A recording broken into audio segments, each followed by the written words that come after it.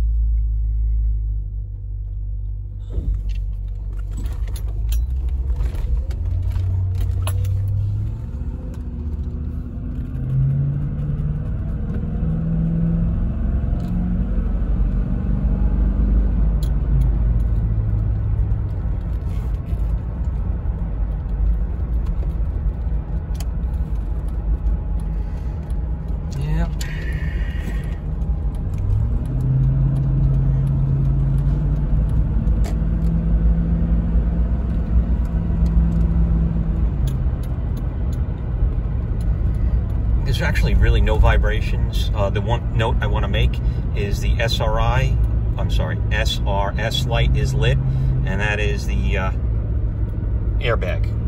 I don't know why it's lit. I can tell you that everything's intact. The two sensors in the front of the engine compartment, the passenger airbag, the steering wheel airbag, and the control in the console. I did verify all the plugs are plugged in. I just can't find somebody here that has the tool to just verify or possibly reset the this SRS light. The light's been on since I own it, and other than that, there is really nothing else in here that does everything is really functional.